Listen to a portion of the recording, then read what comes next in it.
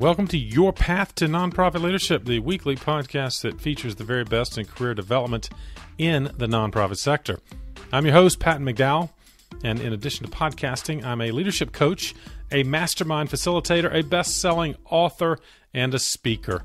I love taking these nonprofit leadership topics on the road or into your Zoom room. If you need someone for your next conference or workshop, check out my new speaking page at pattonmcdowell.com for more information. I know you're going to enjoy this conversation with Kevin Briscoe, who is the managing partner of CFO Selections. It's a company based in the Seattle area of the Pacific Northwest, but it's serving many businesses and organizations, but many nonprofit organizations in particular all over the country. They provide fractional CFO and accounting services. But what makes Kevin's insight so valuable is that not only has this company served so many nonprofit organizations, he has personally been involved with multiple nonprofits on the board of directors, and he understands the realities you're dealing with.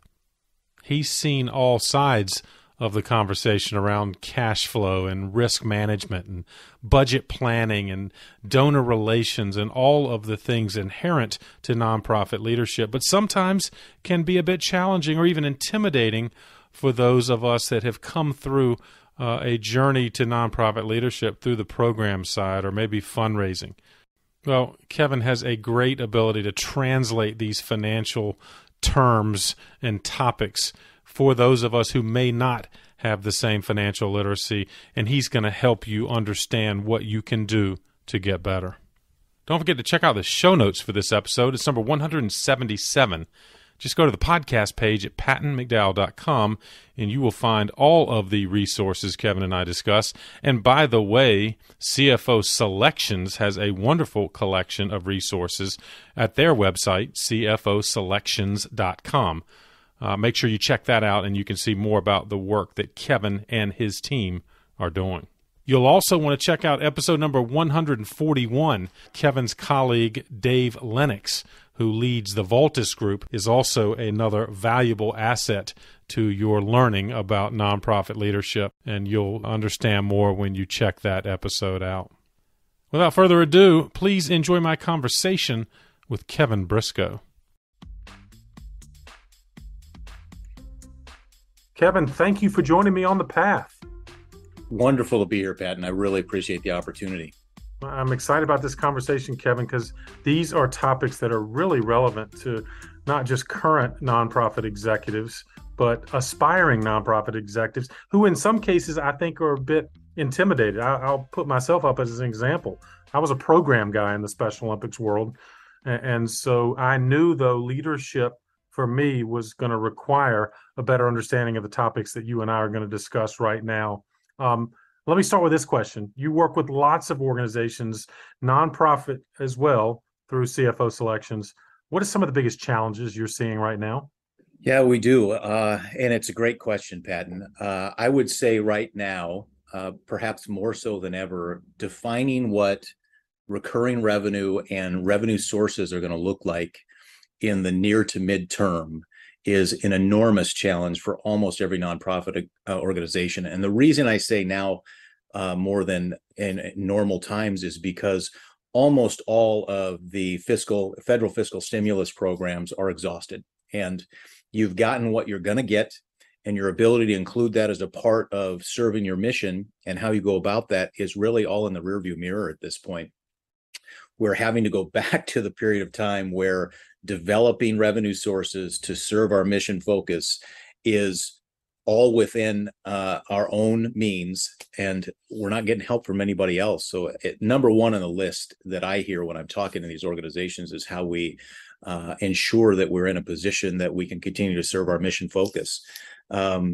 Secondarily, and it's a really close second, I would say, and this won't seem revolutionary to anyone, is focused on staffing. Right. That's certainly true in the finance and accounting space too. The unemployment numbers I read about nationwide are in the 1 to 2% range. It's really crazy. I've been at this a long time, and it's the most challenging I've ever seen it. It really is. And that Yeah. translates to nonprofits, Kevin, right? And the difficulty in hiring talent in the finance space. Is that in particular what you mean? Absolutely, that's what I mean. And the reason I maybe hedged that a little bit is I think it's true in every facet of the organization, but it's particularly true in finance and accounting. Well, and let me go back to your first of those two great points. I guess the risk for many of us is that our last year's numbers or last 12 months numbers could be misleading, right? If they were influenced by those federal stimulus dollars. Without question. And the simple fact is you probably experienced a period where revenue sources were down, and yet you were fine from a cash management standpoint because you had these stimulus programs to support you. And in the world of fund accounting, that can be a little tricky to tease that out of your financial information. And it's really important that an executive director be able to focus in on that and decide what's real and recurring and what do I need to make up and find new sources to try to support. Yeah, such a good point. And I've had some fundraisers come to me with that exact concern, that they worry their bosses might continue to expect additional metrics or goals above last year, when last year was not supported by recurring dollars. That's right. Well, Kevin, you've been successful in the corporate arena, in many arenas, in fact, through your business and Business Says. Talk about your journey that brought you to CFO Selections, and in particular, your emphasis on nonprofit. I know not completely, but a lot. Yeah, no, sure. It's it goes back a ways. Like I said, I've been at this a while. I was fortunate enough to start my career in the public setting. Worked in a Fortune 100 environment. Notable only because I learned a lot about how to be a good financial manager and executive. Right. I also learned relatively quickly it was not the lifetime career choice for me. I moved on into the small to mid-market space relatively quickly and relatively early in my career. I have not looked back from there. After about a decade-long stint as a business owner, I was having, quite frankly, the same challenges that our consultants were running into. It was a life balance challenge. I'm not actually the founder of CFO Selections. There's a fellow by the name of Tom Varga who launched the idea. I joined the organization, though, only 5 years into its inception as an organization. And his philosophy at the time was, we're going to go after tenured financial executives who are really not ready to be done and retired, but are really tired of the 70+ hour work weeks that so many executives get caught up in. What I like to say as it relates to that becoming our nonprofit focus as an organization is, quite frankly, the nonprofit folks in this world are the originators of the leverage of talent, if you will. Yes. That group of organizations, I think conceptually got there before we did. Many organizations have been borrowing individuals. And what I mean by that is maybe getting 2 or 3 days a week from them and letting them go work elsewhere. We've taken that concept and truly professionalized it. And it really lends itself to the nonprofit setting. Now, we're a broad form organization. We serve all different kinds of companies, but the nonprofit sector is our largest sector from a revenue generation standpoint. And it has fit well with us organizationally, not just because of the fractional alignment, but what a lot of these executives that I'm referring to who are ready to find more life balance do with that balance is they devote their time to philanthropic endeavors that are important to them. Nice. And our organization really followed along with that, initially by establishing our own foundation, which has now been in place for 13 years, but by affording them support when we can. So our primary focus as an organization goes to fund the efforts of our foundation. However, we do try to step in, most importantly, by affording our team the time and capacity to go devote time to their passion projects. And in many cases, those are philanthropic organizations, 501s of every ilk you can imagine that they're spending time with. Yeah, I love that. And again, I know you'll help us unpack it. So in other words, I can perhaps have, frankly, a higher caliber finance and accounting professional than I could afford otherwise, I've because you're fractional. Explain again what a fractional CFO No, is. happy to. Thanks for the opportunity to clarify that a bit, Patton. So we have kind of some minimum thresholds that we look for when we're looking for talent. 20 plus years executive experience. Now that comes from a variety of areas. And I would say most of the folks we get are coming from for-profit endeavors. But the interesting thing about that, and as it relates to the nonprofit world, is many of them have served on nonprofit boards. They've been finance committee members. They've been treasurers of nonprofit organizations. They actually come with a fair amount of nonprofit experience, but it's not what they have led with career-wise up to this point. Right. We give many of them an opportunity to translate those strong executive skills that they've learned over decades of learning and leading organizations, to give them a chance to work in the nonprofit space. And again, those things kind of coalescing are a part of why the nonprofit focus has become so significant for us. It really just blends well. Yeah, I love that model, and for a lot of reasons. And again, what I think historically I've seen, or let me ask you the same question, Kevin, organizations typically will try to hire to the extent they can. I guess the assumption is I need a full-time finance person. But yes, what do you see, or what are some of the risks inherent in that I've got to hire it myself mentality? Well, I think the biggest challenge is for many organizations is you try to pack too many different skills into the same individual. Every organization in the nonprofit space has a board that they're reporting to that are generally fairly sophisticated, capable individuals who operate at a fairly high level. And you've got tactical work that's the practical reality of how you run any organization. You're doing accounts payable and accounts receivable, and somebody's got to generate the invoices. What many organizations make the mistake of doing is saying, I can get all of that in one individual and they're going to be successful at all of it, even though you have a range of skill that could be done by a staff accountant out of school and is also needed to have 20 plus years of experience to liaise with your board. Right. What we've done is recognize it's much easier to try to find that in multiple individuals and take the piece of it that you need to serve your organization. And as a consequence, you get the best of both worlds. Right? Yeah, I love that. And I take it that you adapt to whatever staffing model is in place. In other words, they have no one, or they have someone who perhaps is more junior, and then your fractional CFO would kind of supplement areas that they're not equipped to handle. Absolutely. We like to think of our services as very a la carte. Yep. We haven't mentioned it, but I will offer, we have a division of bookkeepers, accountants, senior accountants that pair with our senior executives on many engagements. It's not uncommon for an organization to maybe take a day a week out of that senior financial executive to meet the needs of those higher level elements of the organization, and then have a day or two of that accounting level person. Maybe it's a professional bookkeeper. And the good news is, and this is where the a la carte feature comes in, organizations may already have the bookkeeper and accountant. Right. If they do, that's great. We simply collaborate, as you described, with them. So at a high level, talk about that range of staff talent or function, from a CFO, I guess, being at the top of that ladder, to just an accountant, or perhaps I'm misusing the terminology, but you hear terms like a controller, an accountant, a bookkeeper. What do those functions at a high level do, and how should an organization approach that? No, again, great question. Happy to comment on that.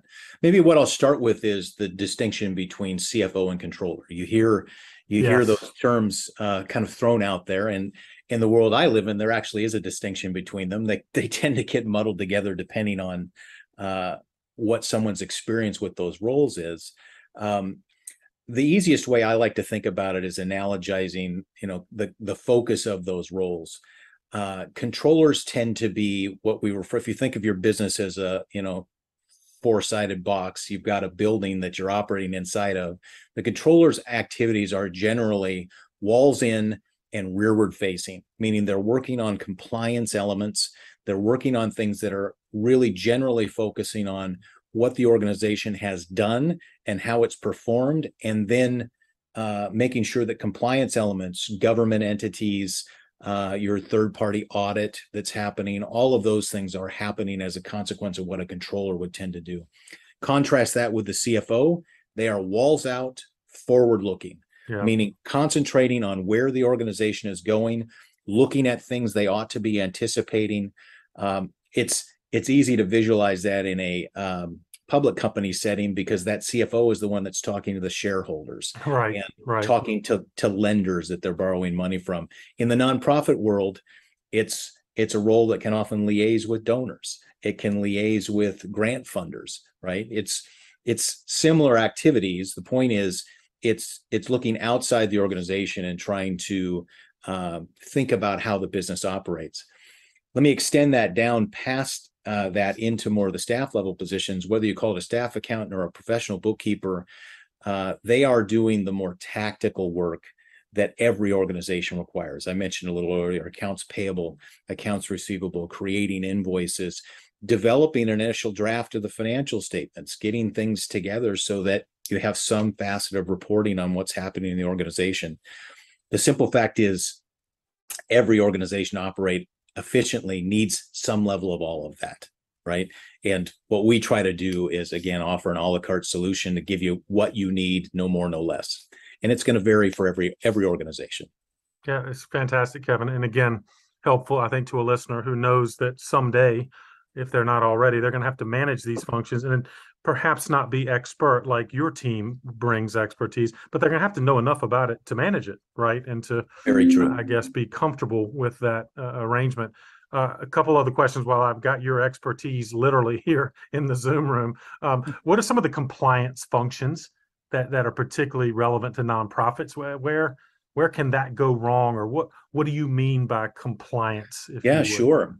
Well, I think the one that everybody thinks about, which is a real compliance component, is once you're north of $1 million in annual revenue, you're in a position where you're required to be audited as a nonprofit. And managing through that process with a certified public accountant, which is not what we do. I'll make a distinction in saying that. We are not independent as an organization. We act as an advisor.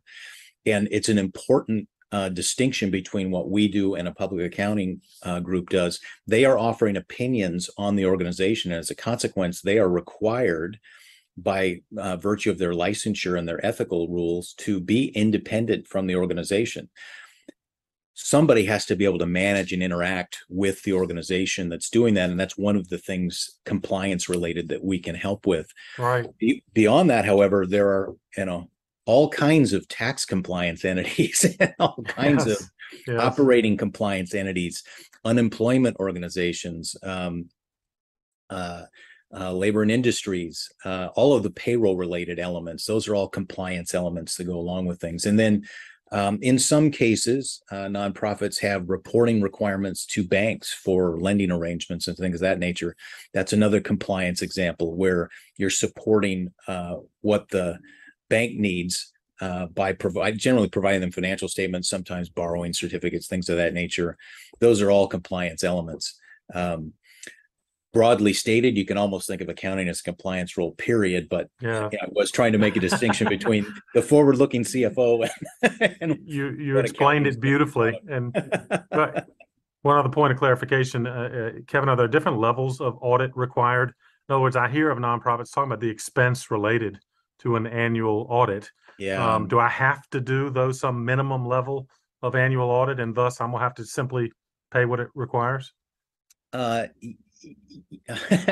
short answer is yes. You're going to have to do it if you you meet certain criteria. However, one of the things that we are often able to do is to mitigate that expense to the public accounting firm, because we can bring a set of financials that are more prepared for audit. Great point. And what the public accountant might otherwise have to deal with. They will generally, as organizations, do everything they possibly can to get the organization through the audit process and get an opinion issued so that you've met your obligation for federal reporting.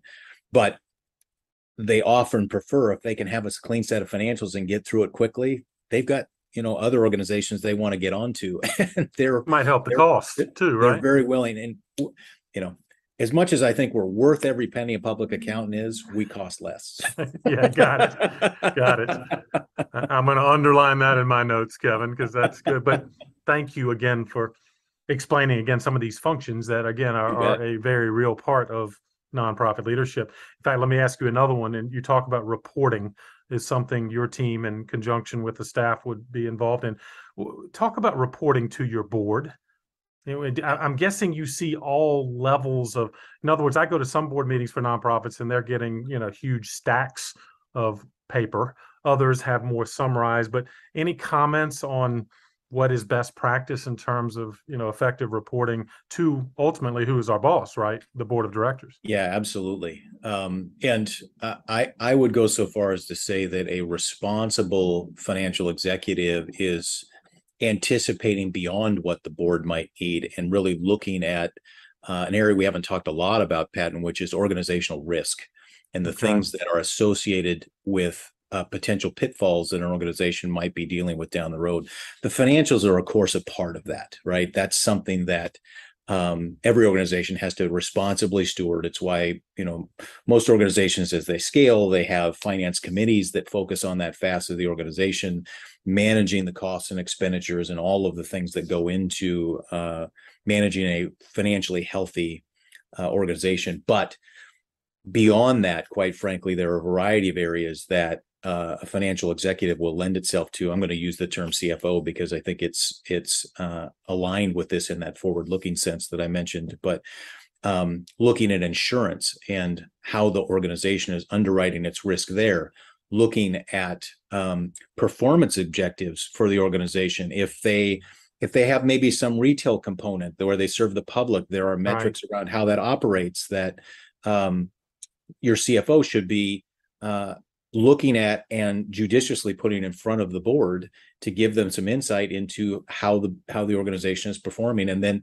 maybe most importantly is looking at 6 to 8 to 9. Well, I'm just going to say as far down the road as you can comfortably look, giving the board some insight into what's coming down the pike. Now that part of that's a cash forecast, of course. Are the assets of the organization sufficient to meet the obligations of the budget for the year? But beyond that, are there unexpected things that have happened that have changed the outlook for the organization? Oh, I don't know, say a pandemic comes along.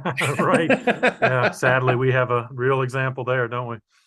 Those curveballs happen, unfortunately, and we don't know what the next one will be, but the financial executive for a nonprofit will be instrumental in making sure that the business can responsibly manage those, whatever it is. Yeah, love that explanation. And it strikes me, I know I'm generalizing, but I would say most organizations, of course, are looking backwards, right? Their reports reflect activity that has happened to date or by some period. But you're saying best practice, of course, is looking forward. Cash flow and or risk management. If we're growing, if we're changing, if we're moving facilities, we're adding people, you're saying all of these functions should be part of kind of what we should be sharing with the board. Very true. And I would go so far, Patton, as to say that one of the things that is a pitfall for a potential nonprofit leader is to minimize the importance of strong forward-looking financial management on the organization. I think for lots of good reasons, particularly early stage executives are concentrating on how do I leverage the assets to the mission of the organization. That's not a bad thing, right? It's what they absolutely should be focused on doing. But what ends up happening is you end up restricting the focus of what can be an important tool to make sure that you have a longer runway and the ability to serve your mission years into the future. It's a give and take no matter what you do. And I be remiss if I didn't say, well, of course, finance and accounting is important. I get that there should be pressure on that too, but don't overdo it is ultimately my message. Remember that it is a really important tool for you to be able to see where can I go in the future. Kevin, when you arrive at an organization, again, nonprofit, in the context of our conversation, do you find certain issues with their systems, the infrastructure, the software that they're using, the equipment, and I guess you adapt to whatever they have, or is much of your work done independent of what they have? Again, I'm thinking if I'm a listener, do I need to invest more in my systems, and wonder what you're seeing? No, it's another good question, Patton. And I would tell you different organizations approach that differently. The way we go about it is we adapt to what's there.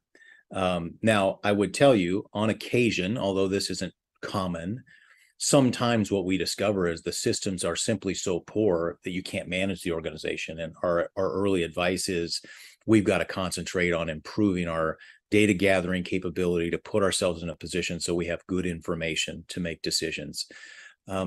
Generally speaking, there's a framework there, although I will tell you that we are occasionally asked to help a nonprofit get started from day one and move forward, in which case we get to help make the decision, what's a good framework for you to be able to manage this business. And the good news is there are some relatively inexpensive tools that, particularly in the early days of the organization, are more than sufficient to serve the needs as it's getting out of the ground and really just getting started in life to serve whatever its mission purpose is. The more established organizations generally have something, and we can adapt to what's there. And invariably, I would say, and I don't mean this arrogantly, but the tenure of our team tends to find ways to improve those things relatively quickly. I figured that's where your expertise comes in, right? And experience. That's right. Well, let me make the obvious statement that much of your work can be done virtually. Are there pros and cons of a virtual kind of CFO structure, or do you all try to make some face-to-face kind of in your line of work? I have an evolving answer to that, Patton. So that's fair. That's fair.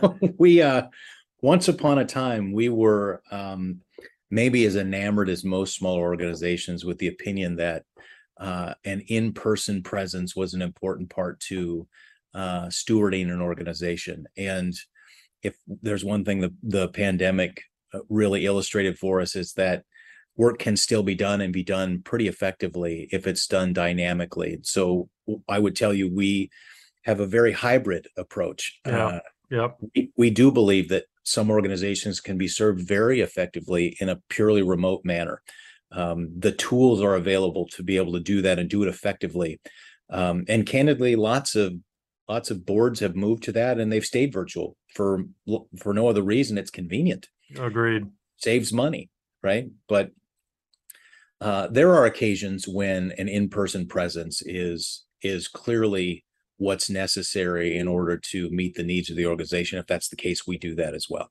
Yeah, but again, you're based in Seattle, but you're serving organizations all over. Talk about literally the range of service or geography, territory you're serving. Yeah, and interestingly, we are nearly nationwide at this point. Now, we're not working in all 50 states, but we will entertain opportunities in nearly all states.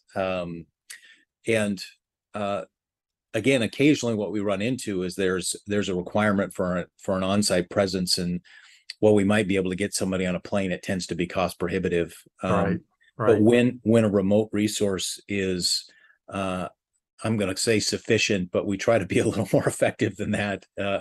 If it looks like it's going to work, we embrace the opportunity to try to be of help. We're not the only group that does fractional work like this nationwide. There are many out there that do, but I do think we are one of the rare ones that focuses on the nonprofit space, and our expertise, I think, is right up there with anyone who is serving in that space. It is impressive based on my observations. And roughly what percentage of your work is in the nonprofit space, would you say, Kevin? Oh, in the aggregate, depending on the market we're in, it's anywhere from 15 to 20% of what we do, which I mentioned we were a broadline service. So the next closest is less than 10. So it's a big piece part of your, a big part of what we do. Yeah. All right. Well, let me jump back into among several of your expert areas. Cash flow strikes me as something that nonprofits need to focus on as it relates to grant projections, of course, overall planning. Anything else related to the fundraising aspect that you've seen, or where your team kind of gets involved there? Well, certainly the reporting associated with the work in that space, and I maybe I don't want to be presumptive. I was about to say it's a given, but well, you never know, right? Yeah. The simple fact is depending on where the money's coming from a grant standpoint, there's almost always a compliance factor that goes into reporting on what you've done with the funds that have been awarded, and or there may be a requirement to send what we'll call anticipatory reporting, where you're essentially sending a budget to say, here's how I intend to spend it before the funding happens. In both cases, we're going to be generally intimately involved in helping to provide that information, and more importantly, putting the organization in a position where it can comfortably and easily grab that information when it's required. Yeah. I would say many of your listeners have been through the exercise where they weren't prepared for the request, and you can probably get it done, but it's a scramble. When you know the reporting is going to be necessary, there are absolutely ways to be prepared for that in advance. Well, kind of like you said, your team helps prepare for an audit. Your team would also help anticipate, I'm guessing, kind of particularly institutional funders who require somewhat extensive reporting. It sounds like you would build in processes for that and or help generate the reports necessary when the funder comes calling. Well said, Patton. Anytime you want to come sell for me, Hey, I'm a good listener, Kevin, and what you do is, and again, I use my own example because I've kind of tried to learn on the finance and accounting side. I was a program person. I was a liberal arts major in college. And I guess it leads to the education because, again, there are others like me who came through a different part of the nonprofit organization. They don't, have the built-in experience like you and your team have. So are there certain things people like me can do to train? I mean, I guess we can always go back and take coursework in finance and accounting, or in my case, I went back and got an MBA eventually. But I wonder if have you seen examples or might offer advice in terms of professional development for someone who wants to kind of better understand this stuff? This is going to come off as a bit of a shameless plug, but That's I'm okay. I'm going to say it anyway. One of the things that we've seen organizations that are well run and be successful with is they find partners that can help their leadership, help augment their leadership skills.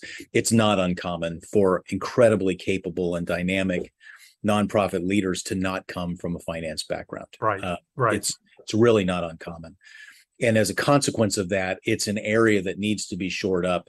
Now, in some cases, and this is a great avenue to do this, sometimes there'll be a board member that's willing to devote some time to mentoring in that space and to helping assist an executive with their understanding of what's happening in the organization. And it's often volunteer time. So when you can get it, you want to take advantage of that. What I was going to offer, though, and this is the shameless plug part, is, of course, if you can have access to an executive that's a part of one of the resources you're bringing to bear, that's their job, is to highlight for the nonprofit leaders what's important, what should they be focusing on, and building a partnership like that is something every leader in every organization should do. I happen to come from a finance background. My degree was in accounting. That's the way my career evolved. And even in my own organization, I have a CFO. Yes, that leads that work. Now, she probably doesn't love the fact that I can read the financials as well as I can, but you still rely on her too, don't you? Even I need the help. Absolutely. Well, I love that. I wonder, do you all get involved in board level training? I contend, Kevin, let me preface this question with, there are a lot of board members who I don't think understand the financials as well as they might like, but they're afraid to ask. And so we have 20 people sitting around the table, but really only 3 or 4 can help interpret the numbers. So I believe we need to do a better job as a sector training our board. But do you all get involved in that, or do you see evidence of that?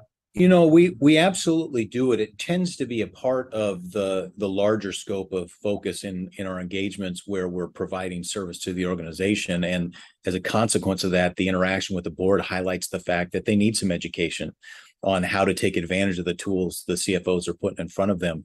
We haven't actually historically, put together a formal training program for board members, but it's an interesting idea.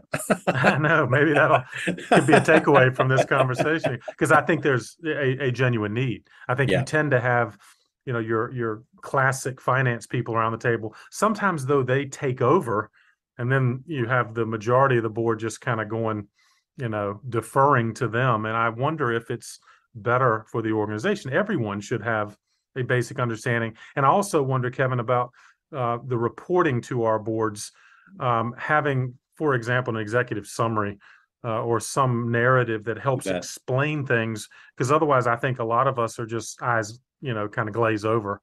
But do you see that, or is that fair? Absolutely. And I'll go so far. Once upon a time, I did billable work and worked with a handful of nonprofit organizations. Yeah. And it was a significant part of what I produced in, the materials that went to the boards, whether it was monthly or quarterly or however often.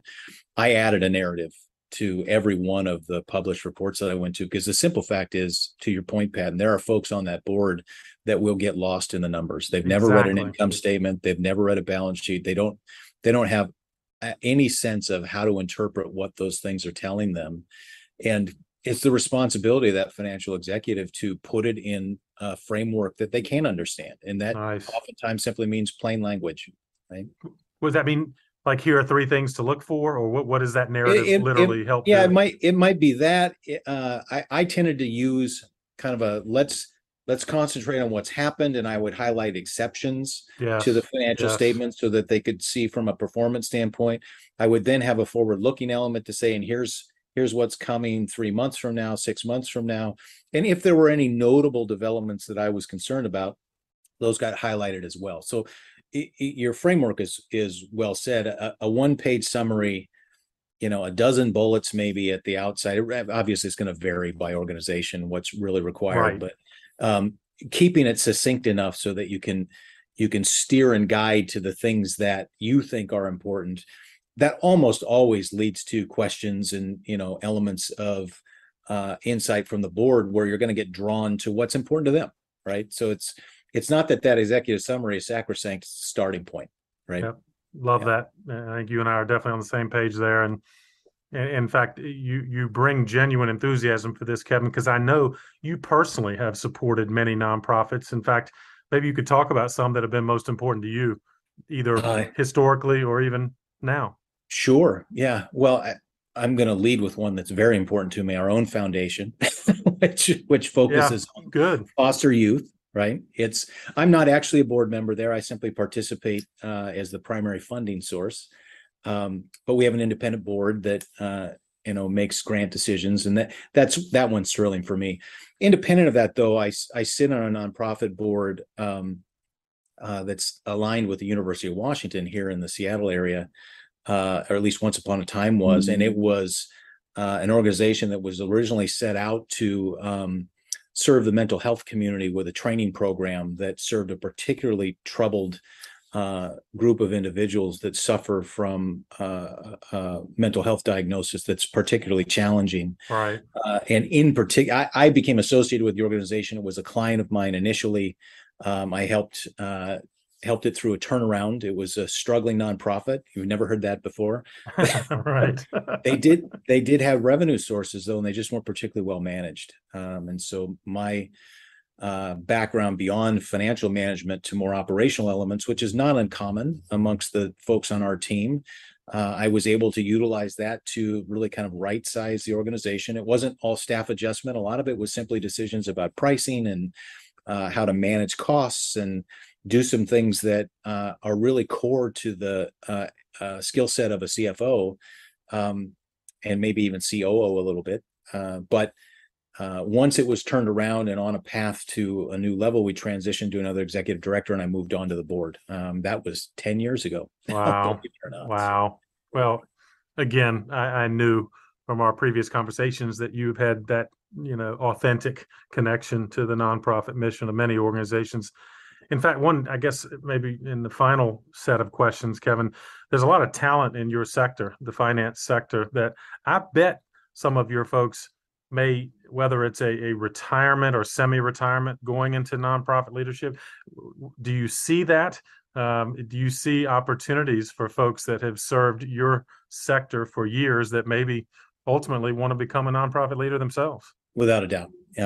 Like I said, we've become particularly adept at taking folks who have a fair bit of board service, but have never actually held the role of finance director or CFO inside a nonprofit organization, but they're familiar with fund accounting, and in many cases, the skill set that a financial executive brings from the private sector or the for-profit sector translates incredibly well to the nonprofit setting. It's a little tongue-in-cheek that I say this, but I'll use this term every now and then. A debit is a debit every organization we go to. That's accounting speak for. There's a common language in every organization. Fund accounting is different than typical for-profit accounting, but not so much so that the skills don't translate. And in lots of cases, those broader umbrella of risk management elements that we talked about a bit earlier, that's ultimately what we're trying to leverage into the nonprofit community. So we do have folks on the team that have been purely in the nonprofit sector their entire careers. They're incredibly talented folks, really, really capable, but we've translated a few into organizations as well. I'll give you a great example of one. Is a current partner of mine had been in the wireless telecom space early in the days of what ultimately is now T-Mobile, for a name that most folks use. He had also sat on the board and was the board treasurer for a private elementary school here in the Puget Sound region, and was open to the idea of serving a nonprofit organization. We tease out those experience elements as part of the conversation, and we had an opportunity that really was a mentoring opportunity in a smaller nonprofit that served. It was a legal foundation, and served the legal community.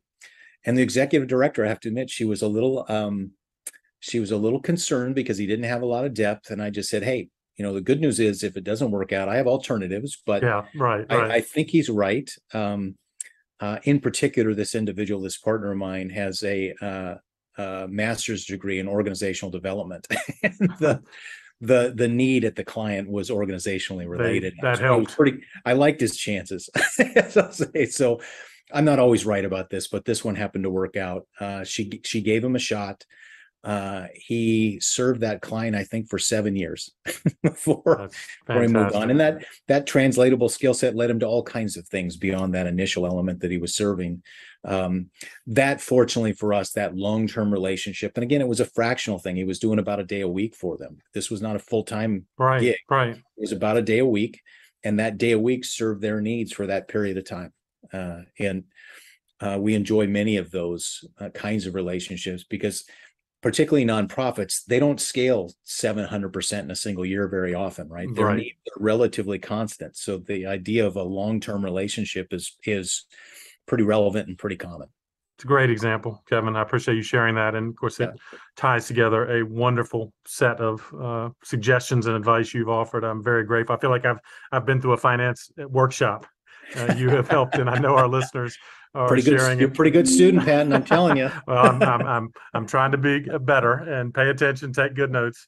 And you lifted up something, the mentor phrase, and I wonder if, I guess, in closing, any other advice for someone listening who wants again to be a nonprofit leader. They're going to have to better master some of the topics you've discussed. But any other advice you'd offer someone who's thinking that along those lines? Maybe I'll pick up on that mentoring theme just because I think it's an important one, and I think it works two directions. We concentrated our efforts on, I guess I would say managing upwards to the nonprofit leader who maybe has a skill deficit and needs some help and wants to learn. But it works the other direction too. We hear fairly commonly organizations that come to us and say, I've got someone here who I think has the capability, and we want to see them grow into this financial leadership role. But the reality is, if there's no one there to show them the way, they're not going to get there, right? Right. And that comes to us in our hiring work as well. We do permanent placement work as well, and somebody will say, I want to hire, a accounting manager, and they can grow into the controller role. Again, that's not likely to happen unless there's somebody to help them understand what it means to become a controller. Right? Yeah, right. That mentoring piece in the work that we do works both directions. And I think the thing that's maybe a little unique about us is the folks that are doing it don't have to be threatened in any way. Our folks have had their career for the most part. They're not looking for new jobs. Right. They're there to help however they can. And if it's to steward the career path along of someone that's maturing into a role, they're more than willing to do that. And our model puts us in a position where if the work that we're doing is exhausted at some point, we'll go find them another client and they'll have an opportunity to work with a new organization. Perfect. Thank you, Kevin. Again, this has been fantastic. Lots of great takeaways for our listeners. And of course, if I can ask you for one parting gift, this request was coming. You bet. How about a book that's been meaningful to you that you'd recommend to our listeners? Yeah, we didn't talk about it a lot, but this kind of falls into the risk category. And it's a common one to everyone. I've been reading a book. In fact, I'm just about done. It's called Fire Doesn't Innovate, and it's about cyber management and threat management to cyber liability in your organization. It's written by a gent by the name of Kip Boyle, who works here in the Puget Sound region. He's an outsourced virtual chief information and security officer of vCISO for short. Wow. Very capable individual. And he highlights why organizations need to be thinking about that in particular as a threat to take very, very seriously. If for no other reason, and as a financial guy, you'll know why this got my attention, the average cost of a ransomware attack on a small organization is $4 million. Good grief. Got my attention. And nonprofits aren't excluded from this risk, obviously. That's right, Kevin? That's right. Anyone with money is at risk. And unfortunately, smaller organizations tend to be more at risk than you might imagine. Your theory might be, I can hide, I'm a small guy, they won't find me. It's just not true. Yeah. The reality is you're targeted, maybe more so than the large organizations, because you don't generally have the resources to manage it the way the big companies do. And while the reward may not be as big, it's big enough, right? Yeah. We're unfortunately all a target. So. Yep. Sobering, but an appropriate reminder and yet another takeaway. So Kevin, thank you for that. Another good book to add to our reading list for sure. You bet. Kevin, where can people find out more about you and the great work you're doing? Hey, online, like everyone else, www.cfoselections.com. Or if your need is more accounting related, we brand that separately under a group called ASP. You can go to the ASPteam.com. Either of those will get you to us, and we'll be happy to help. Yeah, Kevin, this is fantastic. We'll encourage our listeners to check out the show notes. We'll have links to Kevin and his various resources and businesses that certainly could help a nonprofit organization anywhere in the country. So, Kevin, for all this, thank you again for joining me on the path. And thanks for having me. Really appreciate the chance. Well, I hope you enjoyed this conversation with Kevin as much as I did and came away with some practical idea to improve your personal financial literacy as a nonprofit leader, and hopefully consider ways to make your organization more effective, especially as you are growing and considering staff additions. Don't forget about the show notes. They are available on our website, pattonmcdowell.com. You can find out more about Kevin and all of the resources available from his company called CFO Selections. As always, I'd be grateful if you would share this episode with someone else on the path. And if you haven't already, make sure you subscribe. Go to the podcast page at pattonmcdowell.com and you will see the follow button. And you won't miss out on any of these weekly episodes, just like this one with Kevin, every Thursday morning. If you like this episode, of course, click on that episodes button at the top of the page, and you can scroll through thumbnails of all of our most popular episodes, or you can search by topic or guest name if you want to zero in. Thanks as always for what you're doing in the nonprofit sector, especially right now, and keep up the good work for causes that are most meaningful to you. I'll keep bringing you content that can help you do it even better. Have a great week. I'll see you next time on The Path.